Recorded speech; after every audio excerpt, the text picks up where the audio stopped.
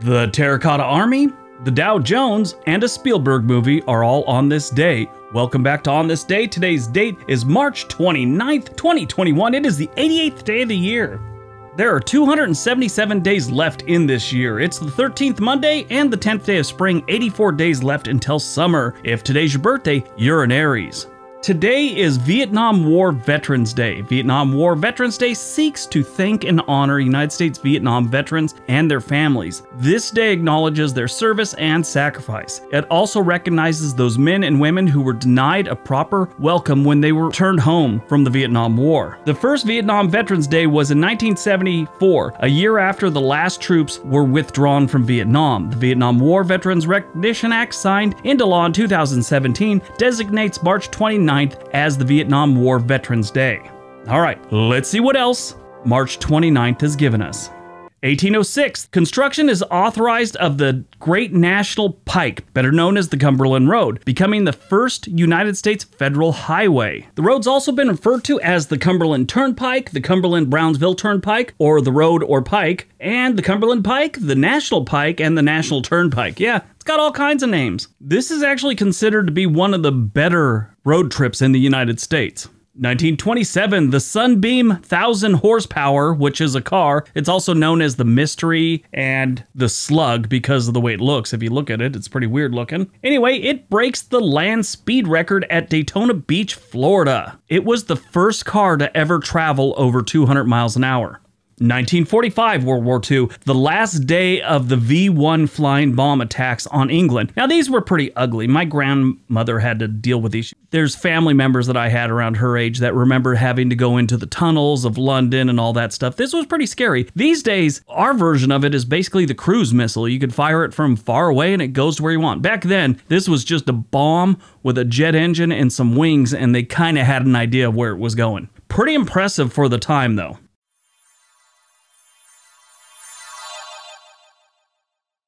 1974, the Terracotta Army is discovered in China. The Terracotta Army is a collection of terracotta sculptures depicting the armies of Qin Shi Huang, the first emperor of China. And I'm sorry if I mispronounced that. This is a form of art and sculptures that were buried with the emperor in 210 or 209 BCE, with the purpose of protecting the emperor in the afterlife. The figures dating from approximately the late 3rd century BCE were discovered in 1974 by local farmers. They were actually trying to dig a well and they started finding some pottery pieces. And then they found a piece of pottery that looked like a hand, and they dug a little deeper and found some other weird stuff. So they called the authorities. Chinese government showed up, saw what they found, and pretty much roped the place off and started excavating it. And it is amazing. I've never seen it in person. The pictures and the history and the stories of it, it's just mind-blowing that this was underneath people's farms for centuries. It's just really weird.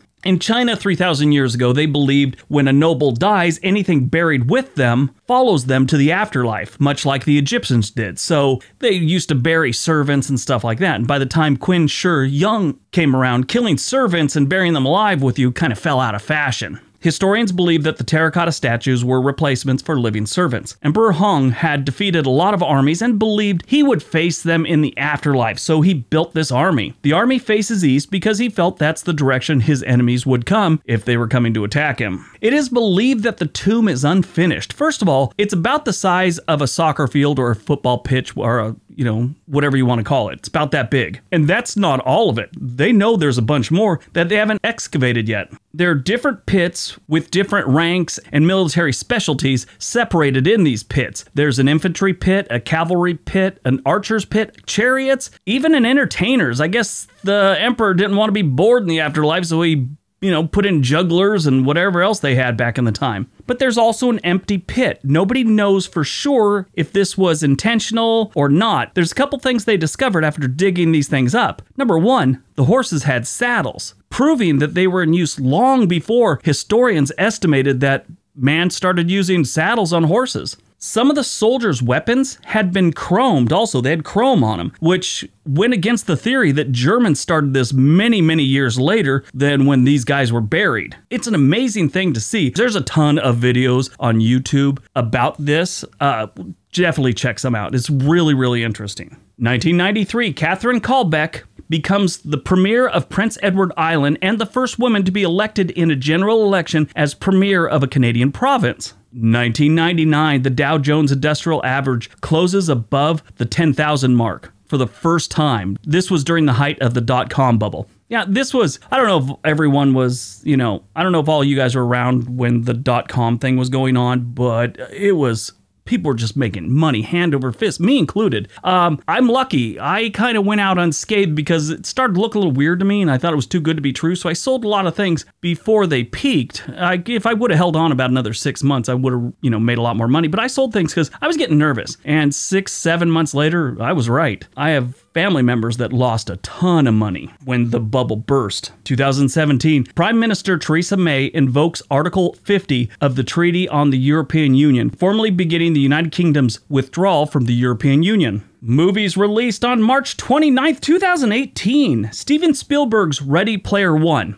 This is a great movie. It was an outstanding movie. I wasn't expecting too much from it. I thought it was just, like one of those, they used to have skateboard exploitation and surfing exploitations where they just made a stupid movie about surfing or skateboarding. I thought that's what this was going to be about video games. I thought, oh man, Steven Spielberg's taking a dive here. I saw it.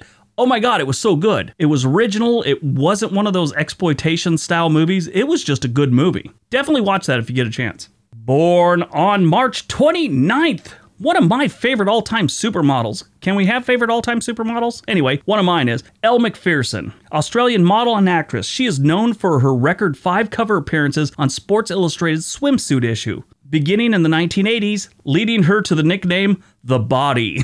That was actually coined by Time magazine in 1989. She's a beautiful woman, even to this day. I mean, we all don't look our best at, 57 or whatever compared to when we were 20, but she's still a gorgeous woman. Died on March 29th, 2016, we lost Patty Duke, American actress. She played The Miracle Worker, The Patty Duke Show, Valley of the Dolls, and more. She died at the age of 69 due to sepsis from a ruptured intestine. I always saw interviews with Patty Duke, and I always just think, I obviously didn't know her, but I always felt that she was very, I don't know, normal, like a normal person that just happened to be thrust into the limelight.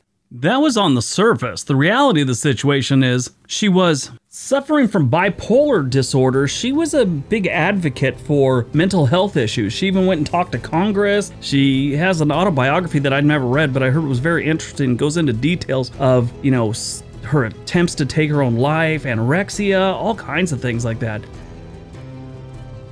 All right, that's today's video. Hope you guys enjoyed it. Hope you got some information out of it. Now go on, have a great day, and be nice to each other.